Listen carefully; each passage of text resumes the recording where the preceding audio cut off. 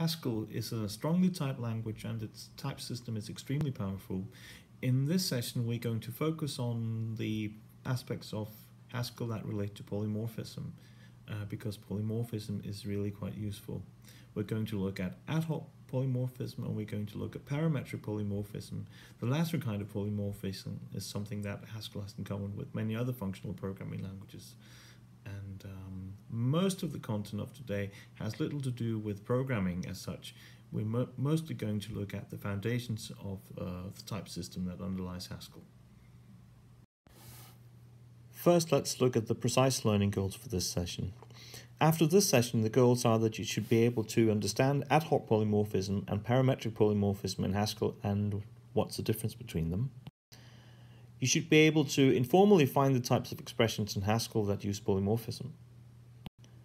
You should understand how parametric polymorphism is captured by type rules for an applied lambda calculus, because what's underneath all of this is a version of the lambda calculus. You should be able to understand how ad hoc polymorphism, and here in particular type classes, can be captured by the type rules for an applied lambda calculus. And you should understand what type safety means in the light of the semantics of Haskell. What is it that the type system guarantees if we look at its relationship with the semantics? So these are the learning goals for this session. As I have just revealed, there are two kinds of polymorphism, and the distinction between the two kinds of polymorphism goes back to Christopher Strachey, who was an important figure in the development of programming language theory, and in particular of programming language semantics.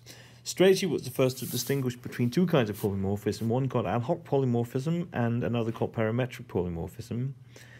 In ad hoc polymorphism, a polymorphic function really stands for a collection of different implementations corresponding to different uses. So parametric polymorphism is really the same as overloading. Parametric polymorphism is a completely different beast. In parametric polymorphism, a polymorphic function is a general implementation with a general type. In Haskell, we have both kinds of polymorphism within the same type system, and dealing with this is quite interesting.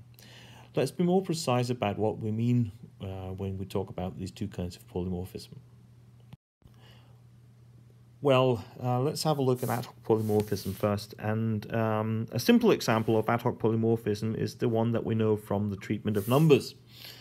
An example is the expression 3 plus 4.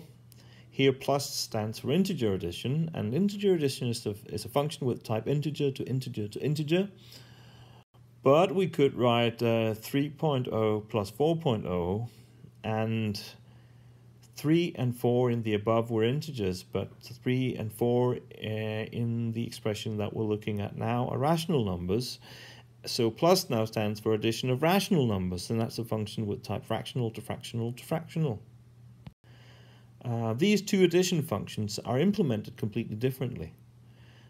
So in ad hoc polymorphism, we treat a family of differently implemented functions as the same function at the level of types. And the way this is captured in Haskell is by type classes.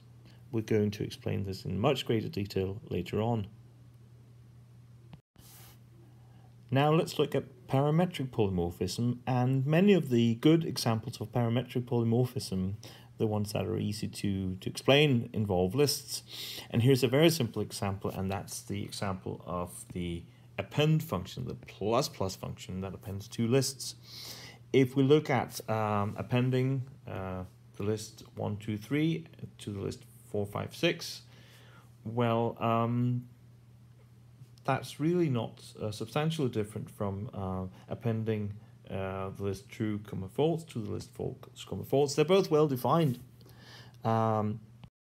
If we look at the definition of the append function, we could define it by two clauses. The first one says that if we append the empty list and some list, then that's just the latter list. If we append a list with head x and tail xs to another list ys, then we cons x onto the result of appending xs to ys. And this definition of append is completely independent of the actual element type of lists.